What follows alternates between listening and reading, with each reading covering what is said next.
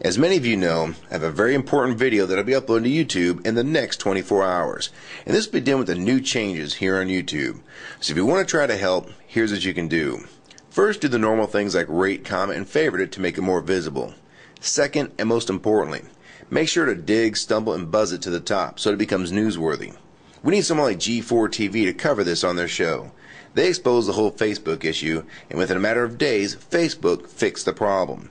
And we can only hope that we can have the same effect on this situation here on YouTube. Third, download this next video to your own YouTube channel and make it a video response to my video so we can rate, comment, and favorite your video as well. Also, make sure to place your videos in different categories like news and politics, people and blogs, how-to, gaming, entertainment, music, and so on.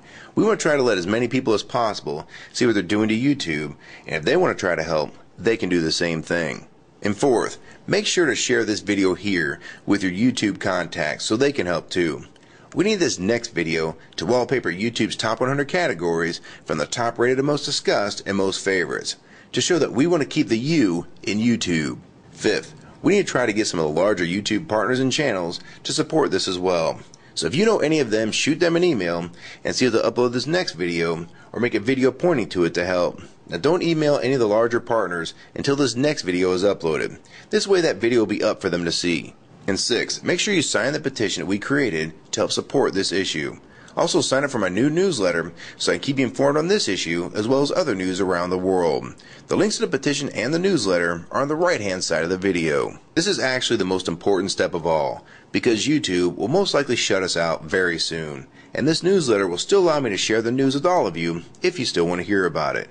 I never spam people and I will never give your email address to anyone else. So please make sure to sign up for the newsletter if you still like to hear the news from me, regardless of what happens here with YouTube. Now I'm still working on this next video and I hope to have it up in less than 24 hours. And if we're going to have any chance of keeping the smaller channels alive on YouTube, now's the time to speak up. Because in 6 months, videos like this and channels like yours and mine will be long gone. Just like music videos on MTV. No one ever thought that would happen either. Now it's all TV shows like The Real World, Road Rules, and Tila Tequila type television. There's not much music on there anymore, is there? Even The Simpsons had in one of their episodes, I no longer want my MTV.